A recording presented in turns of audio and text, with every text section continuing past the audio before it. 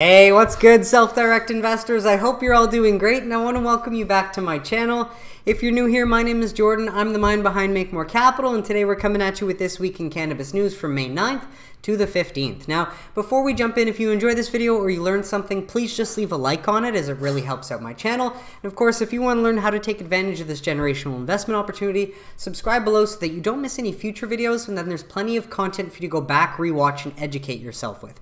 I've tried to put all the news and facts in one place so that you can watch episodes over time to learn about the evolution of the industry, identify top companies that you keep seeing pop up, and take advantage whenever you're ready. But we're going to start with this one from Tom Angle, as this is probably the newest poll that we have that tells us again what we already know, that there's tremendous support for ending cannabis prohibition. But just to relay, this is as of May 13th. A new poll finds that 70% of Americans want to either legalize cannabis nationwide or at least end federal prohibition so that states can enact reform. And across every demographic, only a minority wants to maintain criminalization across the board. And so while this poll was conducted by YouGov, fortunately it is more new data telling us what we already know, that an overwhelming majority of Americans want cannabis prohibition to come to an end. And if Congress was functioning properly, they would be paying attention to this and working in the will of the American people. Unfortunately, they haven't. However, they have lots of time from now until November to do something if they want to improve their chances of getting reelected. While we move on to this one from Cannabis Business Times, as Missouri medical cannabis sales top 335.8 million since launching their program in October of 2020. And do keep in mind that Missouri is still a medical-only market, and this does not include adult use. However, from my understanding, there are efforts to put the question of legalization on the ballot in November in the upcoming election. So that would obviously be beneficial for those in Missouri. But total medical cannabis sales have reached 335.8 million in April, bringing that cumulative value up roughly 12.3% from March. So that's a big jump. Obviously, 420 helped, even if it's just a medical-only market. But seems like growth is increasing, as total sales are now up 773.3% from this time last year, when they were resting around 38.5 million in April 2021, according to data from the Missouri Department of Health and Senior Services. And I'll show you a chart next that we'll get to. It's pretty eye-opening, but since the program's launched in October 2020, the MDHSS has issued over 185,000 medical cannabis cards to patients and caregivers,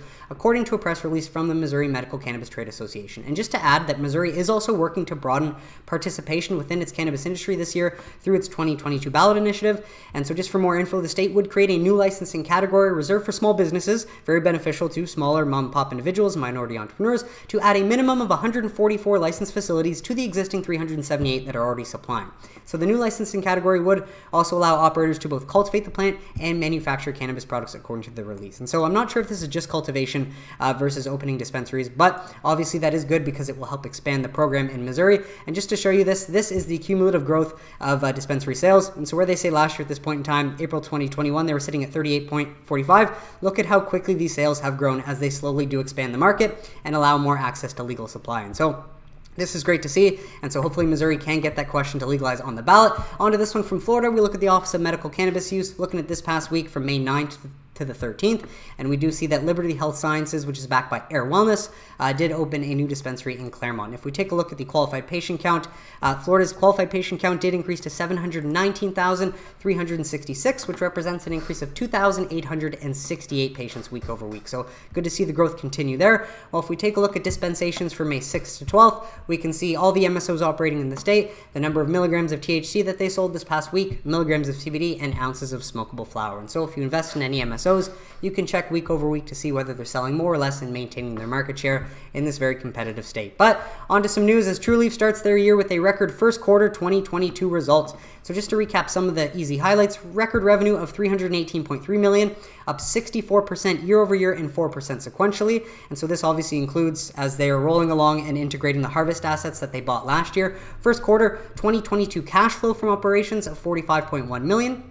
And a cash balance of 267 million, while lastly, industry-leading U.S. retail network of 162 dispensaries after the acquisition, supported by over 4 million square feet of cultivation and processing capacity, up 95% and 93% year-over-year, respectively, as of March 31st, 2022. So I was looking forward to this, and so you can just pause to read the financial highlights if you want a quick read-through of the bullet points.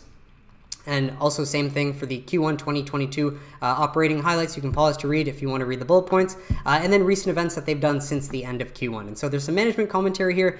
And main thing I want to highlight though is the financial guidance. So what are we looking for the next 12 months looking out? Just based on the fact that certain states that might have launched sooner than later didn't. And also the fact that Trulieve isn't actually in New Jersey or New York. They're playing a bit of a different game. And so what are they anticipating for the rest of 2022? Trulieve is reiterating 2022 guidance with expected revenue in the range of $1.3 billion to $1.4 billion and adjusted EBITDA in the range of $450 to $500 million. And so based on the company's current forecasts, it expects to realize improved performance in the second half of 2022 relative to the first half of 2022. And this is very much in line with the other MSOs and how they've been saying, over time we've realized that Croptober severely affects Q4 and Q1. However, that allows for, more substantial performance on their earnings reports in Q2 and Q3. So that's something that we got to keep in the back of our minds in our toolbox and remember that going forward if we want to continue to play these cycles over the next coming decade. And so, but now one of the financial highlights, just a quick walkthrough of the main things that I'm paying attention to as a long-term Trulieve shareholder. And so obviously if we look at this time last year, March 31st, 2021, this is when Trulieve was a single entity by itself before acquiring Harvest Health and Recreation.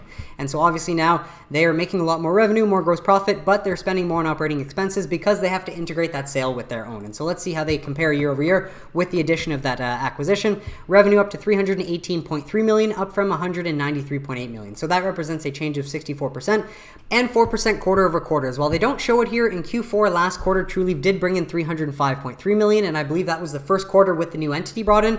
And so I'm just happy to share that their revenues are growing up despite the growth that we're not seeing from the other MSOs. And worth noting that they did actually beat Curaleaf in the most recent quarter here, so it seems like Trulieve is looking like number one as of right now. And for a gross profit of $178.2 million, up from $135.3 million again at this time last year when Trulieve had not acquired Harvest yet, representing a 32% increase. And so I am happy to see them getting their gross margins back up to 56%, not nearly close to the 70% before the purchase, but that's going to take time for them to get back up there. I have no doubt though that with Kim's management they can get back up there with an adjusted gross profit of $185.4 million, up from $137.9, so adjusted gross profit margins up to 58%. While the new entity's operating expenses did see a pretty big jump, especially compared to last year. So while it looks bad at 138%, keep in mind that last year Trulieve was spending $62.7 million in operating expenses as a single entity alone, and that made up 32% of revenue. While this time around, obviously when you integrate the two companies, you got to spend money now in order to not spend it in the future, and you got to comb through all their assets and liabilities, and try and keep what's good, but then get rid of what's not good and spend as little as money as possible doing so while also trying to sell and make some money back. So this time around, it does make up 47% of revenue. And so not ideal, but I think that will decrease over time. And so for that reason as well, net income loss this quarter of $32 million compared to last year where they had a positive net income of $30.1. But I do think this is temporary. And at this time next year, we likely will not see such high operating expenses and net income losses as the company is better integrated by that time. But all in all, I think it was a very solid quarter for Trulieve. And while they might not beat Curaleaf in total revenue by the end of 2022, it is good to see that they managed to surprise the other MSOs, and it seems like Trulieve is the revenue leader right now. And so I'm going to play some of this interview from Yahoo Finance as we've got CEO Kim Rivers on the outlook for Trulieve's profitability. We are absorbing and digesting the largest cannabis transaction to date, and that's a good way to put it. So I'm just going to let Kim take it away for a bit. Yeah, it was a fantastic quarter. I have to make one slight correction. We're in 11 states now, and it was hard to keep up. But yeah, we had a fantastic quarter, up sequentially 65% year over year, 4% for the quarter. Strong top line growth, but I think even more importantly, strong cash flow generation from operations, $45 million there, and really just again optimizing assets across the platform, and really proud of the team. Record revenue, but lost $32 million in the quarter. How close is Trulieve to being profitable? Nothing compared to LPs. So we are absorbing and digesting a very large transaction that we closed in October 1st. It was actually the largest cannabis transaction to date. So we had 55% improvement quarter over quarter on that loss number. And the loss was attributable to one-time and non-recurring charges, including some synergies with the disposition of inefficient cultivation assets, as well as the disposal of a duplicative location. So talk about a word salad, though, eh? All those words put together, my gosh. That's going to clear throughout the year, and we'll get back. And really, I think what's amazing is that we were able to generate $45 million, even given that net loss for the quarter. Without that net loss, we would have been at about $78 million cash flow from operations. If you take the first 3 quarters of 2021, we were at $75 million combined. So really, couldn't be happier in terms of our positioning for future growth. So I'm just going to stop it there. You can grab the rest of the interview at the link below if you wish. And while I did not say this specifically before, I do plan on buying more shares of Trulieve if given the chance. And while I'm working and I'm still saving up now, I did mention that I own shares of Trulieve, but I did want to add that Trulieve is one of the companies that I do plan to average down on once I get the opportunity. And I'm just really hoping that we do keep continuing to see these prices, at least until I get to average down. Then I would love to moon at that point. But just wanted to add that for context because I am impressed with these earnings. And for that reason, I will be buying more shares of Trulieve, hopefully sooner than later. But on to this one, I wanted to share this interview with Curaleaf's Boris Jordan sees substantial growth in the pot market. And so I just wanted to add this interview to context with what Kim has to say, just a bit of Boris's take on his most recent earnings with Curaleaf and just the outlook of the cannabis industry going forward. Boris, one of the things that your company, through that scale, operating in so many states, enjoys is the opportunity to grow that lead as more states open up and potentially at a time when you're seeing consolidation or inflation concerns out there, perhaps give you a competitive edge. How would you characterize what's happening with your business right now? Well, listen, let's take things into perspective. I mean, we grew in 2021 93%. And if you look at what's happened in the last 4 years, we've grown from 70 million in revenues to this year, 1.4 to 1.5 billion. And so our first quarter, missed by a couple of percent. That is true. We grew 20% year on year, and we were flat to down 2% on the fourth quarter. However, we believe the flatness of the cannabis market in the U.S. that we saw in the second, third, and fourth quarters of last year is over, and we're going to see substantial growth going into the second, third, and fourth quarters. We're already seeing it. March was a record month for Curaleaf. We had the highest growth rate ever in our business, and in April is continuing on that pace. And we anticipate that into the rest of this year, Curaleaf is going to have a very substantial growth year. And so we had a short period of time here for the last 3 quarters where growth was largely flat because there weren't new catalysts. Right. Now that new catalysts are coming into the market with New Jersey launch of adult use, our continued growth in Florida and Illinois, and with New York and Connecticut coming online, and of course Germany in end of 23-24, we anticipate the next 2 years to be very substantial growth for our business. Boris, you mentioned New Jersey in particular, a key growth area for cannabis sales after making those legal now when it comes to first recreational weed sales. But do you see a shortage in New Jersey just given the suspected increased demand? Yes, there's no question. So of all the states that I've ever seen in the last 8 years convert from medical to adult use, this is the most underserved of all the states in terms of both capacity and retail dispensing locations. And so if you put that into perspective on Illinois, which I think had something like 60 dispensaries, we have 13 opened up, and they had, I think, almost 1 million square feet of cultivation. I think we have less than 500,000. And this is a state almost equal in size. And so, yes, it is going to be very underserved for some period of time. But that's actually good news for Curaleaf because we're the largest operator in the state with an over 30% market share, with the largest distribution capability as well as product and cultivation capability. So in the short term, at least, that will play into Curaleaf's hand in the market. And very quickly before we let you go, just to clarify, when there is that tighter market, Boris, I imagine that helps your profit margins in a state like New Jersey? Yes, we anticipate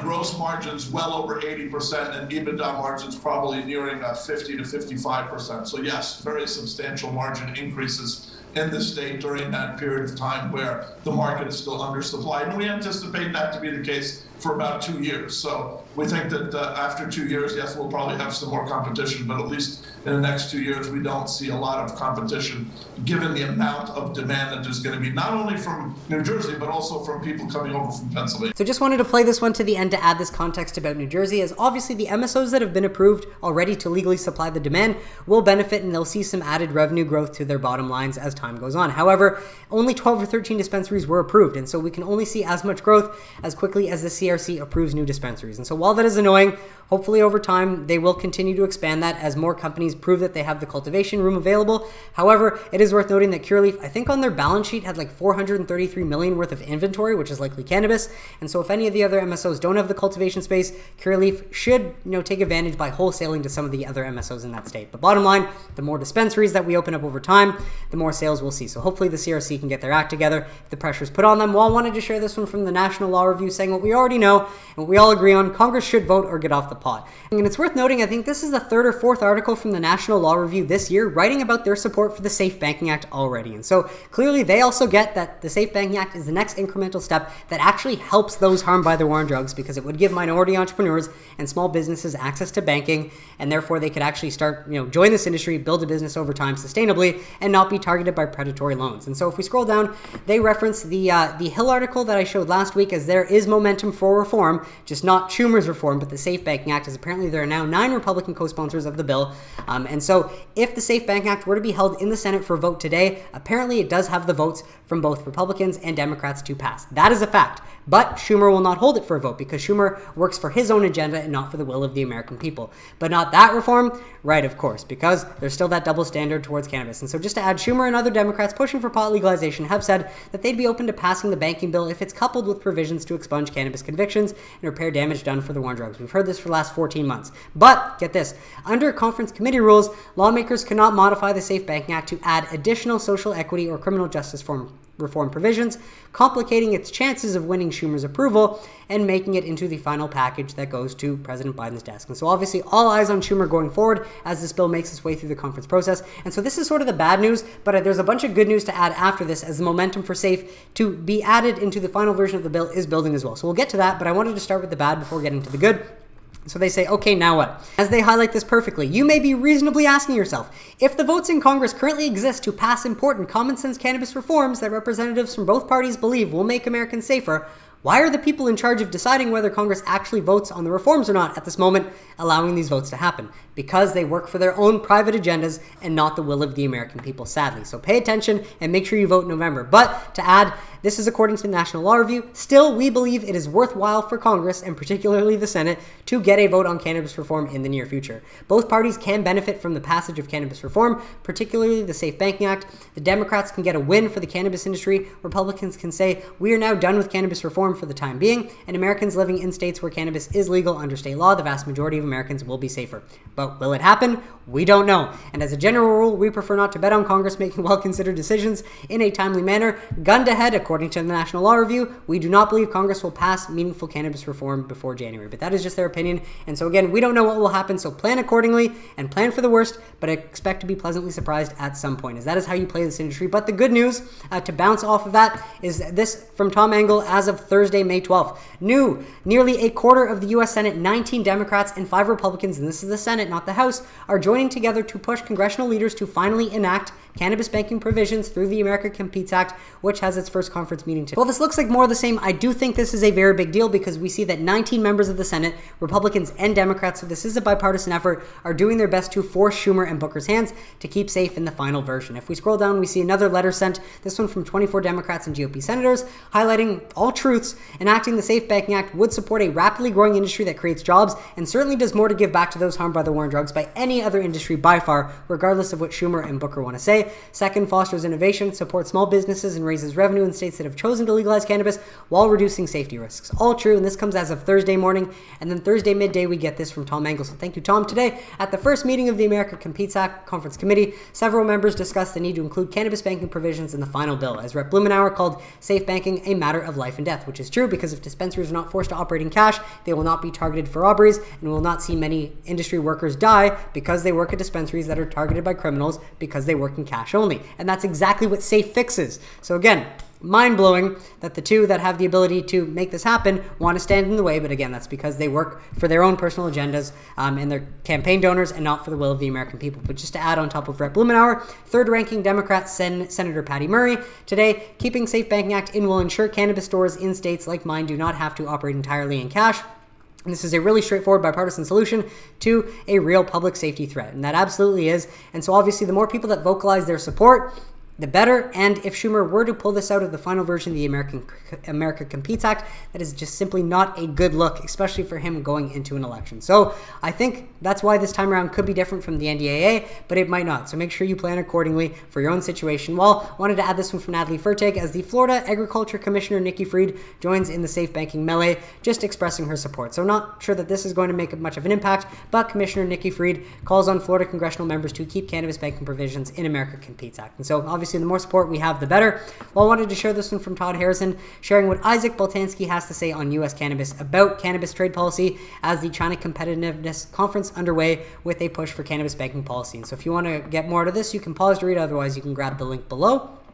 And so I just find this funny. There is no doubt in our mind that the conference committee will produce a reconciled bill. Obviously, that's the point of the conference committee. It has to produce a reconciled bill. But nonetheless, I don't think it's going to take months. It could take months, but we're just going to have to wait and see. And so on to news from some MSOs. As Air Wellness announces, we're happy to share that we've received our final license to open our Air Back Bay adult store in Boston. And so this is the first adult use dispensary in the neighborhood and Air's first adult use dispensary in Massachusetts. So good job, Air Wellness, for expanding your footprint in Massachusetts. Well, as of yesterday, Columbia Care is happy to announce that they've launched their first cannabis-infused hot sauce in the state of Delaware, now available in red hot and coastal crab flavors. So this is a very interesting product, and while I've never tried a cannabis-infused hot sauce, I would like to try it, but I don't think I'd like to get into the habit of buying cannabis-infused hot sauce in order to consume with my cannabis-infused flower. But what about you? Would you buy some of this? Let me know in the comments. And so lastly, wanted to share that MedMen and Ascend Wellness Holdings have come to an agreement, I believe, and resolved their litigation as MedMen to sell New York operations for $88 million, adding $15 million in incremental value. And so, from my understanding, the transaction resolves the litigation between MedMen and Ascend Wellness Holdings concerning the transaction and delivers an added $15 million in additional value to MedMen shareholders. Now, I don't know exactly how many assets MedMen had in New York, but this seems like quite a deal to get New York operations and licenses, even if it's one dispensary, for just $88 million. And so, I wanted to share this because, in my eyes, this makes Ascend Wellness Holdings a very attractive asset, or very attractive M&A target for New York assets, something that Trulieve might want to consider down the line. And while I do imagine that the settlement does benefit both companies, it seems like Ascend Wellness Holdings definitely got the better end of the deal for New York assets for just $88 million in here. And so on to some state news. Wanted to share this one from Puff Daddy. And while this isn't really news, it's more like a rumor because it doesn't say that they will actually. It's more to be expected. It is in line with what we've heard from regulators in the past, saying that they want to try and approve some small minority entrepreneurs and small business licenses before MSOs to start adult use by the end of this year, and then allow all the MSOs and adult use to launch by 2023 and the rest of the businesses. And so again, while this isn't set news, it's just more in line with what we've heard from regulators, sharing that 100 to 200 New York businesses are expected to be able to legally sell cannabis by the end of 2022. And so obviously many things can happen to stop this from happening, but if you wanted to read more about this article, you can grab the link below. So that is positive news for New York. It means that they're likely on pace in order to allow this to happen. Also wanted to share this one from Tom Engel, as this is big news out of California, as Governor Gavin Newsom issued an updated budget proposal that would eliminate the state's cannabis cultivation tax in an attempt to help legal, licensed businesses better compete in the illicit market. Well, this is like maybe 2 weeks late because in my last video, I did report how so many of the smaller growers have been affected by the taxes, and for that reason, they've either had to just stop completely, sell their licenses for discounts, or come together and work with what they've got left. This will obviously help all of the growers in California, but more importantly, I think it will help the MSOs that haven't had to scrounge, sell off assets, and merge with other small growers, just because if they didn't, they'd be completely run out by the illegal market. So regardless, this is a great step in the right direction for California, and it sucks that it's coming late because obviously I think a lot of the brunt has been faced already by small business owners. It is just good news for the MSOs operating in that state, as they will not have to pay cultivation tax anymore. Well, breaking news as of Thursday, though, so not breaking anymore, but the Delaware Senate just sent a bill to legalize cannabis possession to Governor John Carney, while separate legislation to regulate adult use sales and launch an adult use program is also advancing, but I don't think this one was sent to his desk yet. And so this would just effectively decriminalize cannabis so that no one in Delaware would go to jail for possession, and so that is obviously a small win for those in Delaware.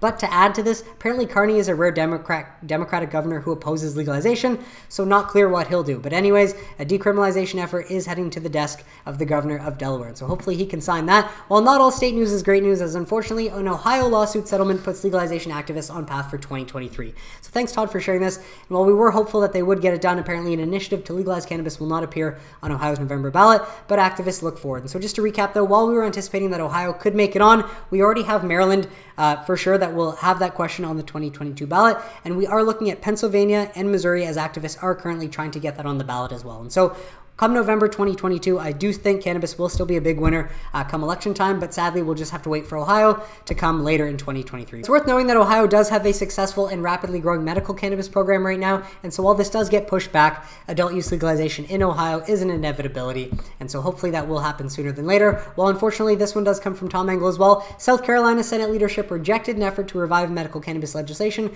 by attaching it to a largely unrelated bill. So take a bill you don't like, attach it to another bigger bill that you're not going to pass, and just let it float there, while sadly 100,000 Americans did die of opioids last year. It's like they don't even notice or they don't even care. Sadly, this defeat comes a week after House leaders similarly blocked medical cannabis on procedural grounds. And so not all states are made equal. If I was in South Carolina, I would do my best to save up and get out of there as quickly as possible. While this one comes from Tom Angle, as apparently the National Institute on Drug Abuse Director Nora Volkow was pressed about cannabis, kratom, and drug decriminalization at a House hearing, with several lawmakers appearing to admit that cannabis legalization is inevitable, despite their own concerns. And regardless of their concerns, it's just based on old fear and beliefs that aren't true, and they need to look at the new data to prove that this is actually a solution to so many of the U.S.'s problems, and the sooner that they would do it, the sooner that the U.S. would flourish. But it almost seems like those in power don't want the U.S. to flourish right now, which doesn't make a whole lot of sense to me, but I'm not in their heads. And so lastly, wanted to share some international news as Todd Harrison highlights London Drugs Commission looks to probably legalize cannabis. This is likely a typo, so my bad there. But Mr. Khan, who is apparently the mayor of London, described his visit to a cannabis dispensary in the U.S. state of California as fascinating. Yeah, join the times in 2022, bud. It's, not that hard. Just end prohibition. And lastly, wanted to share as Thailand to give away 1 million free cannabis plants to households. Minister says, highlighting it's a great time to be a Thai citizen, as the Thai government will distribute 1 million free cannabis plants to households across the nation in June to mark a new rule allowing people to grow cannabis at home, its health minister has said. And the new rule, which comes into force on June 9th, will allow people to grow cannabis plants at home after notifying their local governments, but the plants will have to be of medical grade and used exclusively for medicinal purposes. And for this reason, it does make me think they're referring to the hemp plant specifically, because that's high in CBD, versus the cannabis plant, which is high in THC, if we were to get specific. So I'm not sure exactly which they're referring to, but still step in the right direction. As additionally, the cannabis cannot be used for commercial purposes without further licenses. And so while you can't sell it to all your neighbors, you won't have to, because they'll likely get their own plant. Regardless, this is a great news for Thailand and a step in the right direction after the Thai government deemed that cannabis was a medicine and did not belong in its list of controlled substances. Therefore, they removed it earlier this year. And the US would benefit greatly from taking a page from their book and doing the same thing, because if you just deschedule cannabis and change the status from illegal to legal, it solves so many domestic issues, and it would make the lives of many Americans better in many ways that they hadn't even realized yet. And that is it for today's episode, folks. I want to thank you so much for tuning in, and I really hope you got some value out of it. What did you think of the stories mentioned? Let me know in the comments if you have any questions or suggestions, and I'd be happy to address them. But besides that, if you enjoyed this video or you learned something, please just leave a like on it. Subscribe below if you don't want to miss any future videos, and I will catch you on Wednesday. Have a great weekend, everybody.